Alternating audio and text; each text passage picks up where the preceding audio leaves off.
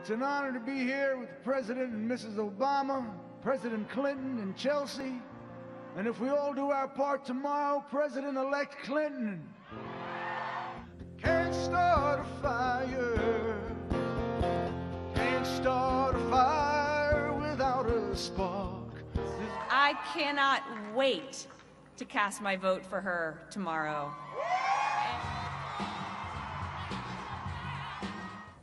And let me tell you, when the going gets tough, Hillary is the person we want on our side because she never gives up.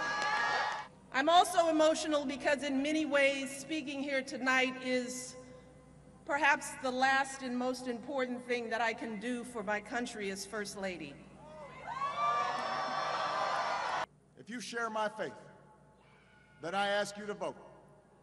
If you want a president who shares our faith in America, who's lived that faith in America, who will finally shatter a glass ceiling and be a president for each and every one of us, then I'm asking you to work as hard as you can this one last day to elect, my fellow Americans, this fighter, this stateswoman, this mother, this grandmother, this patriot, our next president of the United States of America, Hillary Clinton.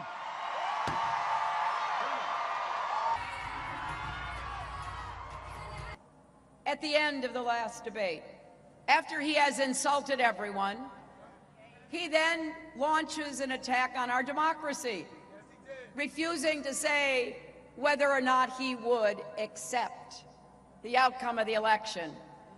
Well, let's show tomorrow there will be no question about the outcome of this election.